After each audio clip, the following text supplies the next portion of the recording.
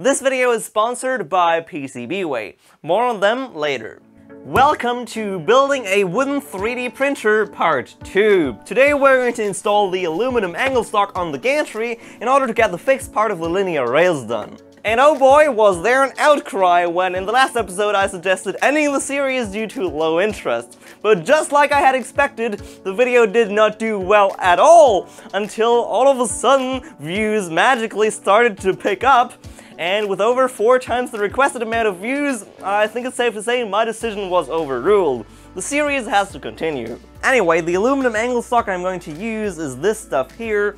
It's 10 by 10 by 1mm thick, basically the cheapest one I could find at my local hardware store, which is also why it isn't anodized. Anodized surface would of course be slightly more wear resistant, but it's also more expensive.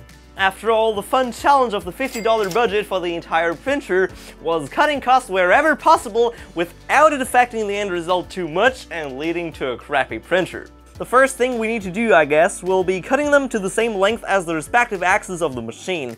I have 4 meters of the stuff in total, and with each of the axes being below 50 centimeters in length, I have 2 and 2 for the z-axis, eating up the first one already, and 2 for the y-axis as well as 2 for the x-axis. It's pretty spot on.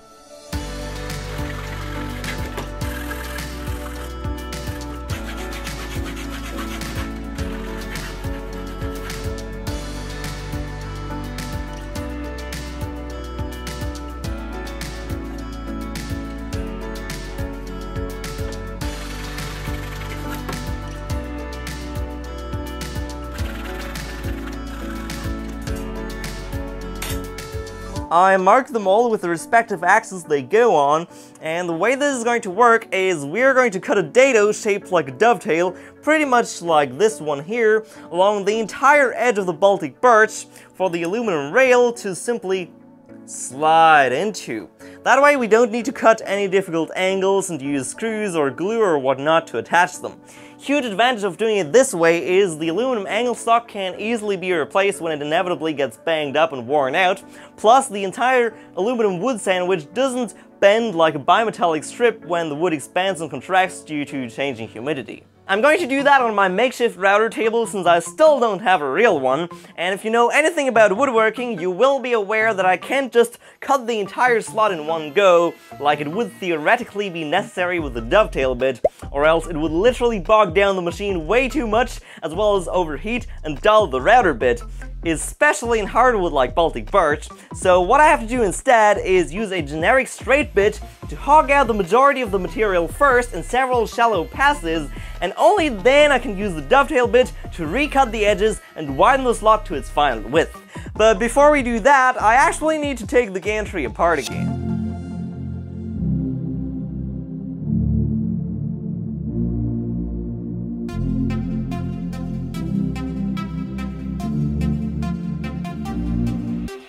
I set up the router to take out a centered slot by feeding it through twice, once each way around, and on this first pass we're going to a depth of 2 millimeters. On the second we're going to increase that to 4.5, and only on the third final pass with the dovetail bit we're shaving off that remaining 0.5 millimeter to reach the final depth of 5 millimeters. I also have this toy tractor wheel on a stick acting as a spring to really push the stock against the fence without simultaneously adding too much friction, since we really can't afford anything to go wrong with these axes.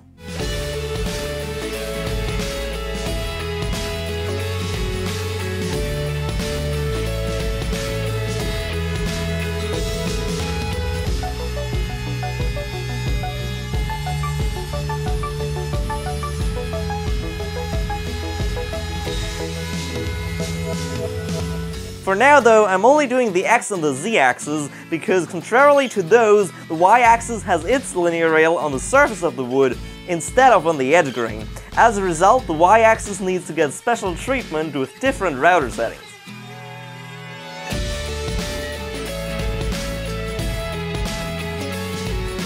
And while I'm giving the Y-axis its special treatment, let's talk about PCBWay, who are kindly sponsoring this episode.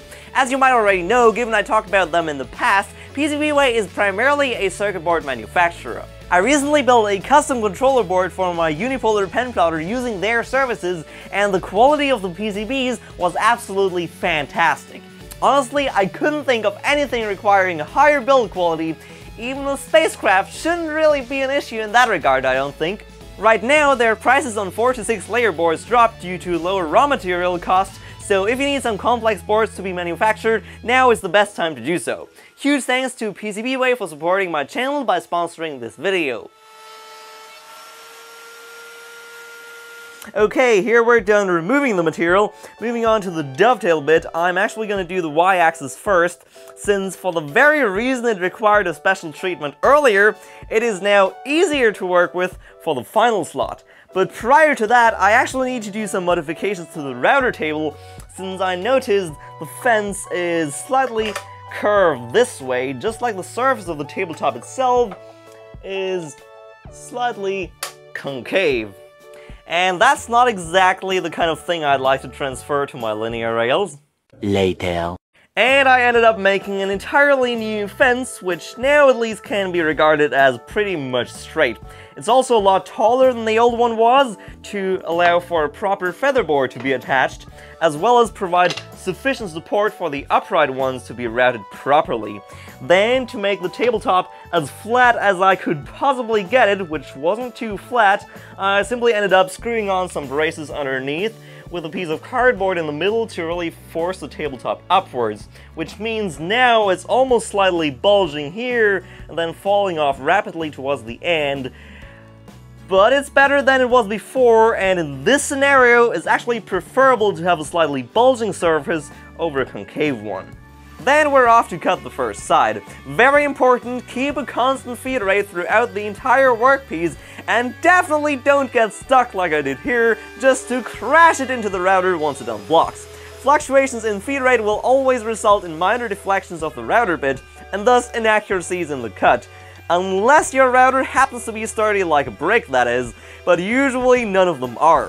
For the other side, I adjusted the router to cut the slot just a bit too tight, then I tested, adjust the fence, shave off a bit more, test the fit, recut it again, and so on till I get just the right fit.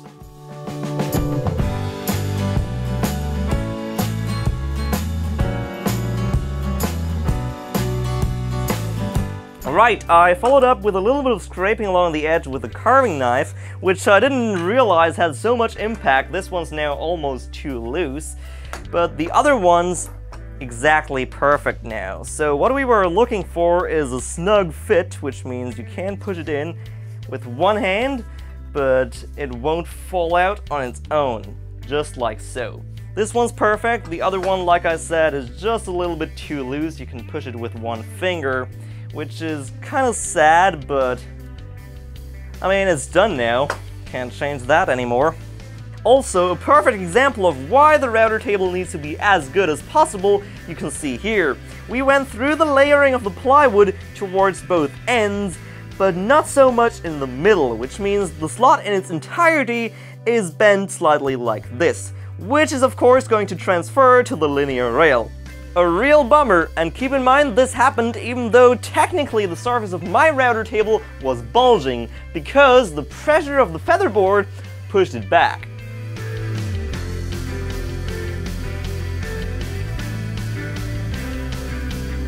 I ended up doing all the vertical ones off camera, since it's basically the exact same process, just a little bit more fiddly, and in doing that I also sliced up my thumb and pointer finger. Turns out these edges are actually insanely sharp. Anyway, let's slot in the remaining rails and reassemble the gantry.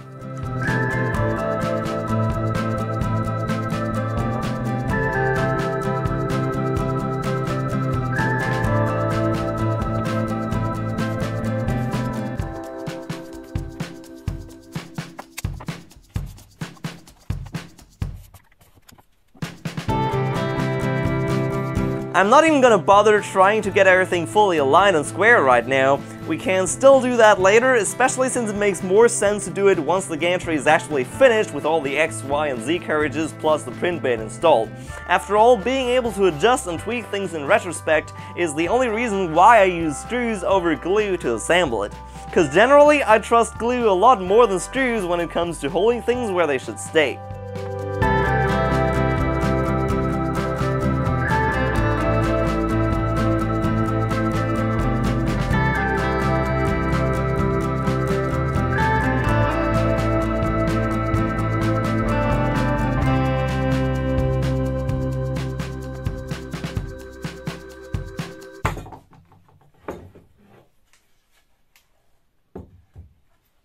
And there we are! First half of the linear rails is installed. Next episode we're going to build the Y-carriage/print bed, so we finally get something to slide along these rails. Hope you enjoyed. Follow me on Twitter at chronic_atronic to get random updates on the project alongside all the other very important stuff I tweet, and I'll see you next time. Bye!